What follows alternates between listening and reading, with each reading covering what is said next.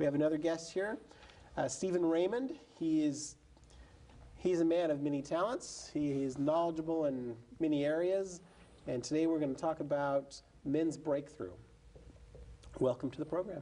Thank you, Dr. Westbrook. Nice to have you here. Thank you. Now, I had you on, and I was going to have you on about something else, and then this came up, and you just do so much, and you have such a great background in health and well-being, more from a spiritual standpoint, which is really nice, and I really respect that.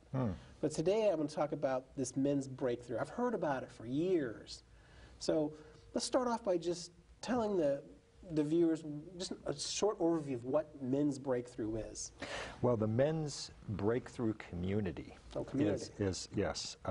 For the Monterey Peninsula, I consider it to be an amazing resource and really a treasure, a local treasure. Is it just in Monterey? Yes, it's primarily Monterey, and actually they're just getting something going in Santa Cruz. But it was founded by Fred Jealous, who's a psychologist, PhD. Tangentially, he happens to be the father of Ben Jealous, who's the current president of the NAACP. But Fred is from my home state of Maine, and as a matter of fact, as you know, I'm moving back to Maine soon, and I'm going to be living in the neighborhood where he grew up, which is where my son is. But the Breakthrough Men's Community, Fred started 26 years ago. He had spent... 87, right? That's when it started? 87, yes. Yeah. Yes, exactly. And so he had spent time out of the country and in Turkey, and he came back to the States, and he was looking at men's issues and how men related to each other in other countries and how men related to each other from where he grew up, from where I grew up, and in this country in general. And he started doing classes, and so the Breakthrough Men's Community as it exists now is they have introductory classes that run in 2 phases. There's Breakthrough 1 and Breakthrough 2, 17 weeks and 17 weeks. And it's a long class. It's a long, serious stuff. It's not just a weekend. No, it's not. And that's a great point, because that's what differentiates it from the other men's sorts of movement groups around the country, many of which I've attended and seen what they're like. So typically what you have in other men's movement groups is that they have a weekend or they have a week, and guys come from all over the place. And Sweat lodge kind of thing. Exactly. Sweat lodge, talking sticks, warrior training, barbecue, beer, campfire, right. and a lot of good stuff. But what Fred focuses on is what was the early programming that we received about how to be boys, how to be men. And much of that is really quite dysfunctional, and it paints us into a corner, and we start recognizing that as we get older. Now, obviously not everybody, but for many men, they get, well, it's an interesting statistic that the highest suicide group demographic are white men over the age of 55. Now, why is that? No idea. Theoretically, we're the most financially empowered. We have the power position in the gender demographics and racial demographics. So why do white men over 55 have the highest suicide demographic? It's because we're taught to isolate ourselves. We're taught to suppress our natural tendency for intimacy and intimacy with other men. And this is what Fred started seeing in other countries. Why do men have easier, intimate relationships with each other, where here we're all locked into competition and defensiveness? But go ahead, you were going to ask. Did he find that in these other countries, men had a better relationship with other men? Or was it more specific to the U.S. that was more dysfunctional? Well, I'm not sure I can make a global commentary, but in enough other countries, Latin American countries, and in Turkey, as he was seeing, and in the Middle East, men have different kinds of relationships with each other than men do here. Okay. And so, for example, we can see women tend to form natural support groups among their friends. Men don't do that. We're the providers. We take care of things. We fix things. We solve problems. We take a wrench to it. But it leaves something missing within our hearts. We form very well adapted personalities, so as young kids, little boys, and this is not really saying men who were abused, although many people, men and women, were abused as children. That's one issue, and it fits as a subset within this category. But even men brought up in relatively healthy families, good families, somehow what they're taught to be goes against how we're wired. We are wired for community. We're made to be with other people. We're made to get support from other people. We're made to reach out for love and community. When you say we, all humans? All humans, I mean. Yes, all humans, and specifically now men. So our kind of social programming tends to go against that. We're supposed to be strong. We're supposed to hide our feelings. There's, you know, our society right now is involved in a major discourse about how are we willing to accept homosexuality in our society? This has been going on for a few decades now. Well, there's a certain homophobia that has existed historically where if you're a young boy, out of the fear of being gay, parents would teach kids not to express their vulnerable emotions. And there's a definite homophobic trend underneath that. It wasn't thought of that way, but that's how it manifests. Yeah. That's why we developed the hug of the back pat hug. Yeah, yeah. You know? Clap, clap, clap. Yeah, yeah. My buddy. Which is like a strike, really. You think about it. Yeah, yeah. So you know, I had done a lot of things in my life. You started by observing, you know, different things I've done. I've been involved in. I think because at a very young age I was involved in death and dying. And I started as a bedside registered nurse, and I started getting a different view of what's important to people at the end of their lives. And also I was exposed to near-death experiences when I was very young, so I kind of had, in my very young 20s, was developing kind of an existential view that was more than just our skin-encapsulated ego. You know, there's more to life than what appears to be true.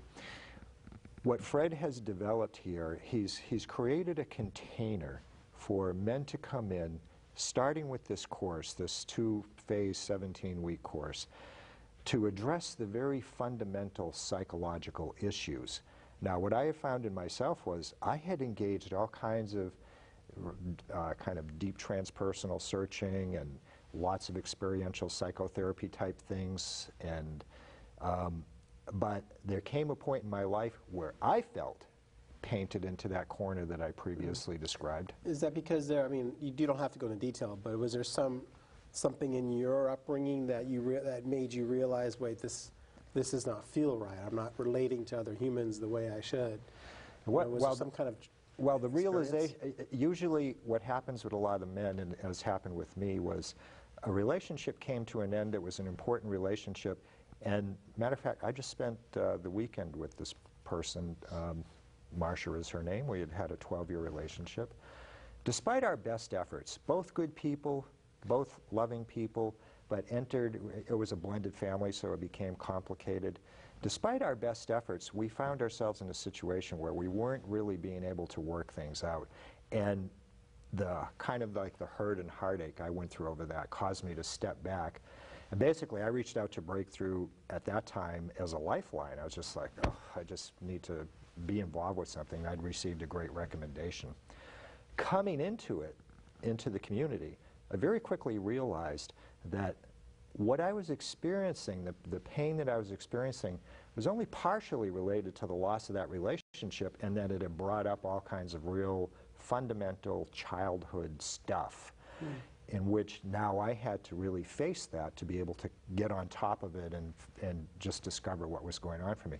And because I had done so much self-exploration in my life, you could have knocked me over with a feather to find out that really this is this fundamental childhood stuff.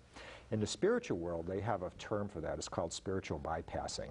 Or a former mentor of mine used to say, you know, that person's so spiritual, they're of no earthly good. So somehow I'd gone through all these other experiences, but here it was, some early childhood wounding that was still unhealed and now was right in my face. The Breakthrough Men's Community just sets up this program where you kind of go through step by step. There's classes, there's experiential work. But more than that, what I found for myself was that I needed to do that work within a community of men. And because most of my damage had occurred at the hands of men in male environments. And I needed to go back and heal with men. My relationships with women were, well, different. I didn't have a conflicting relationship. I tended to reach to women for love.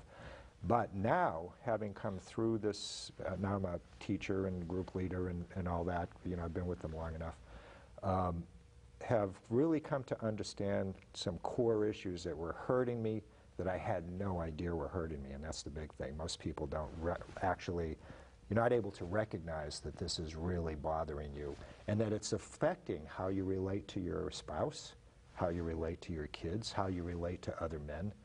And when you start getting underneath all that, in the environment where other men are also authentically engaged in that process, wow, it's something. And it's unique in this country. There's no other community, men's community around here that has evolved in this grassroots fashion. So I highly recommend to any man in this community who's going through a divorce, work problems, or just seeking to understand what that emptiness is inside him, contact this community. They have courses that start up throughout the year.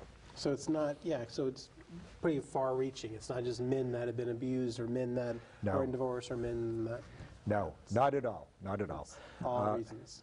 I consider it, see, there's two ways to look at it. You could say, well, this is kind of a group of men who are screwed up and they're having to solve their problems. No, I consider it a group of enlightened men seeking self-realization in the 21st century.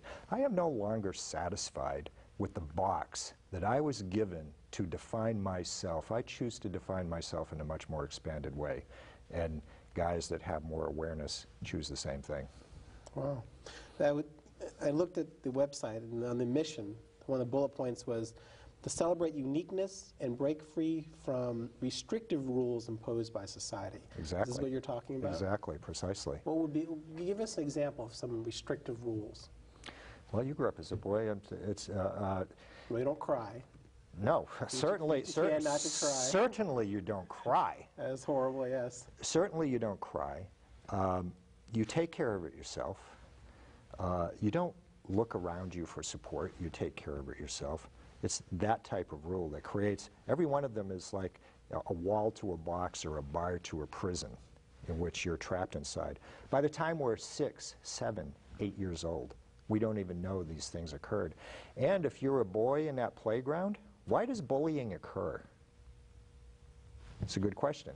Okay. Because there's some kids that seem to be a little bit weaker and they get targeted, and then suddenly they're marginalized from the group, they're pushed outside, and they end up being the victims. Well, really both sides are the victims. The bullies are the victims because they have some kind of programming that's telling them that this kid that seems to demonstrate some kind of weakness is deserving of punishment and abuse, instead of, hey, just friendly support and camaraderie and come on, you know.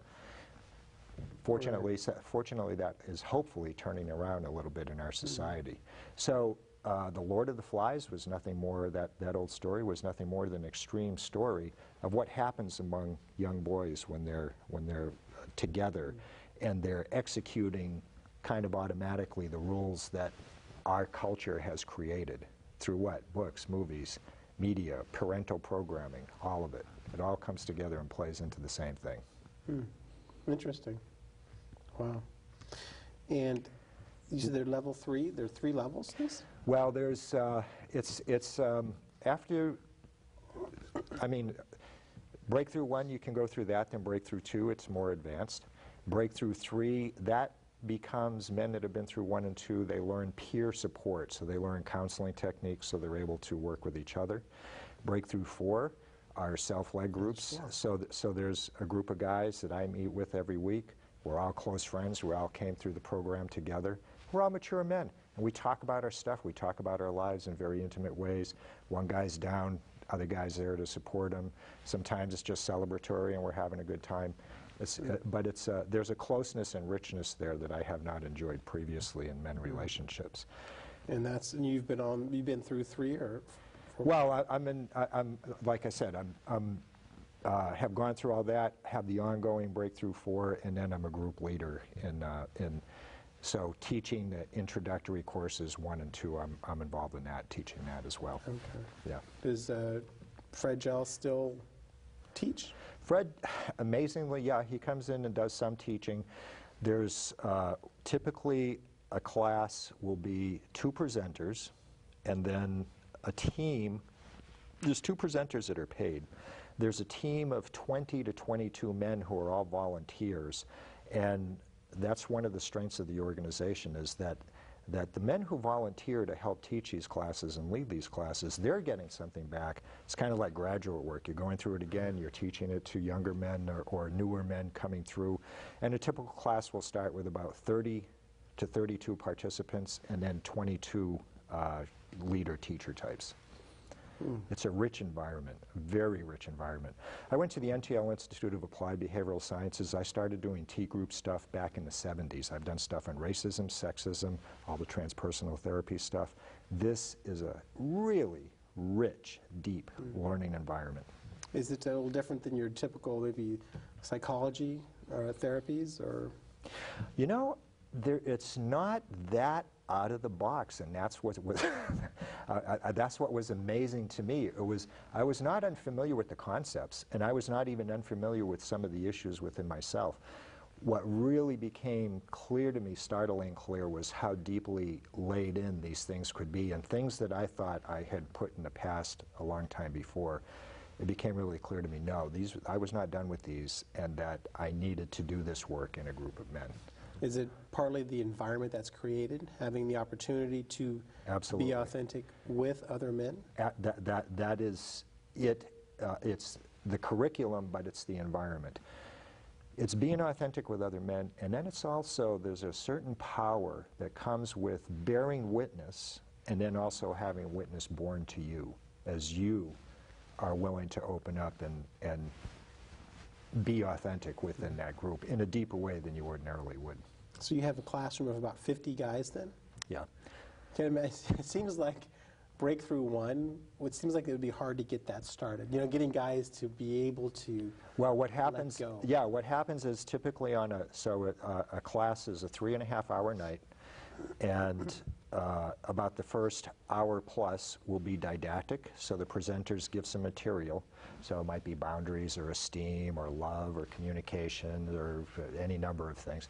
So an hour class, and then we break up into small groups. And in our center, which is on Valley Way in Carmel, there's a number of small rooms. So then we break out into small rooms. And so for me, example, as a group leader, so we'll have like about 10 small rooms going on.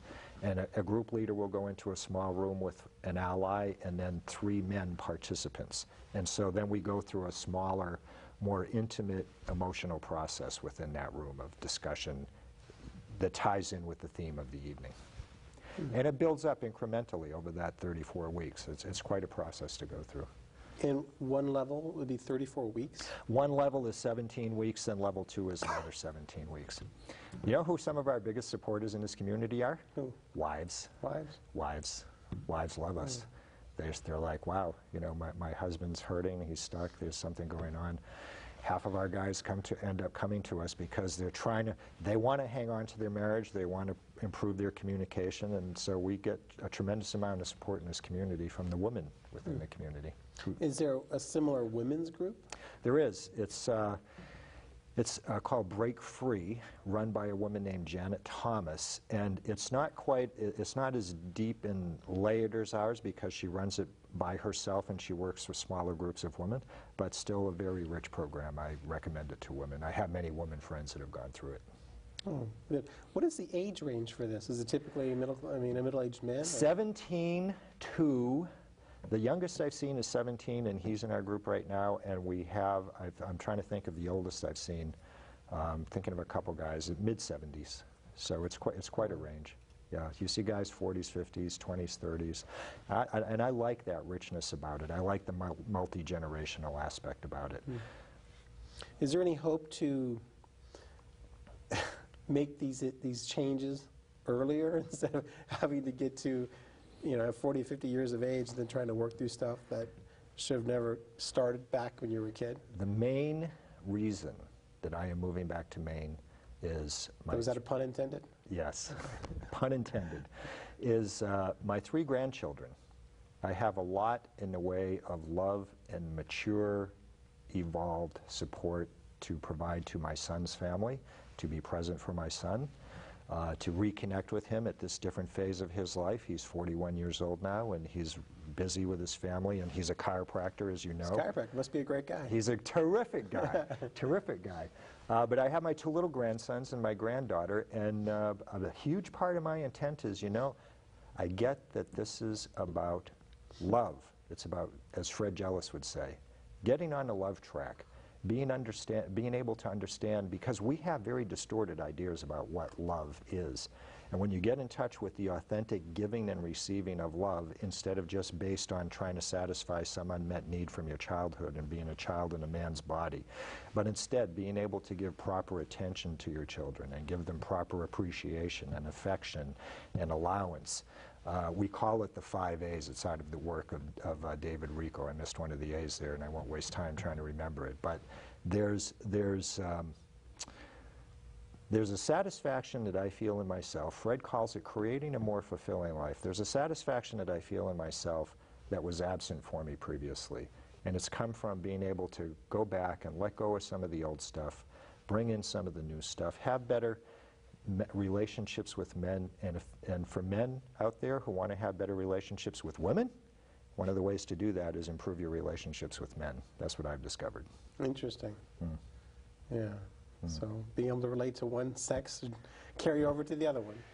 Well, it's about waking up, growing up, showing up, lightening up, and maturing, actually becoming a man.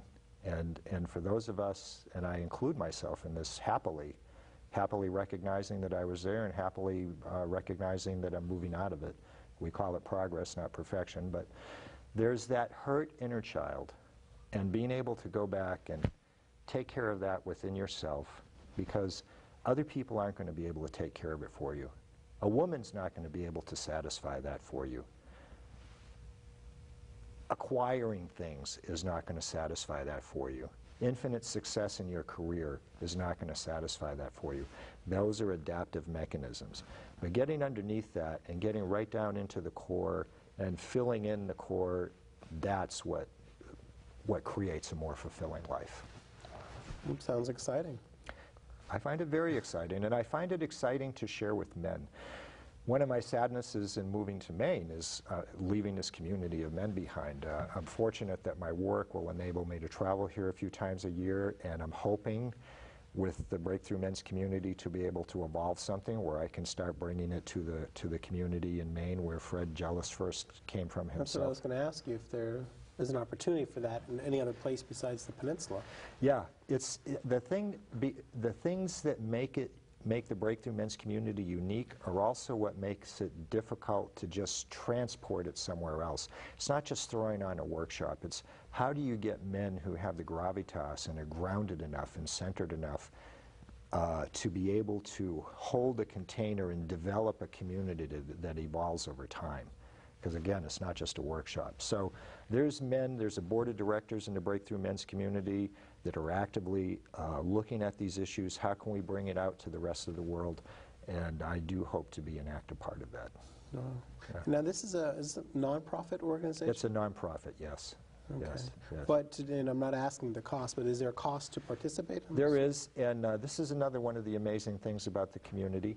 The way they set it up is Fred Jealous, the founder, Lee Garland, who is a director, Rick Moss, who's a local luminary, and he's one of the presenters there, Danny Kruger, Ken Genry. There's a commitment within the organization to try to leave no man out. So they do introductory meetings, and in the meetings we say, yeah, there is a cost, but there's also a sliding scale. And if men are not able to afford to come in, we don't leave men out. We welcome men in, and we find a way to make it all work. So men that can pay do pay. The men that cannot, we create a sliding scale to make it possible for them to come in. Wow. About how many men do you think have gone through this program? I think we're around 1,800 now. And I want to throw out one more thing. There was Blue Cross of California did a 2-year study on the Breakthrough Men's community, and to try to apply some metrics to see what the effect of this was. That study is available on the, oh my God, Google Breakthrough for Men, and that study is on the website. You'll be able to see, there's a documented effectiveness to the work that's done there. Oh, that's great. Wow. Well, we have about a minute left. Okay. Is there anything you'd like to leave with the viewers about Men's Breakthrough, maybe words of wisdom? I think I've said it about Men's Breakthrough. I'd like to leave the viewers with a word of appreciation for you. You are a pillar in this community. You're involved in so many positive things. I've appreciated getting to know you. You're a good man, and I also want to pitch Monterey Peninsula Toastmasters. Go ahead, pitch away. It's a great group. It's a wonderful organization. You are a senior elder member in that community, and I would encourage anybody who wishes to even remotely approach you in professionalism and speaking skill to check in with you about joining that organization. Well said. All right. I like that. Thanks to you. Although I couldn't say a word before I came here. Oh, I'm sure you're pretty good behind your own there. Well, I really appreciate those kind words. All right. Well, thanks. I'm one of those guys that gets choked up, so. Oh, all right. Well, that's good. That's an authentic. That's a good thing. Yeah. That's being authentic. Right. I like that. And those romantic comedies, you know, it's always an allergy, right? You know, when I'm watching them. No, I got something in my eye. I got it. That's great. I got it. But I appreciate your time and sharing that with us, and hopefully Maine will be fantastic. You'll spread this across the country. Well, one small step at a time, but yes, first my grandkids and then Breakthrough Men's Community if we can. Thanks.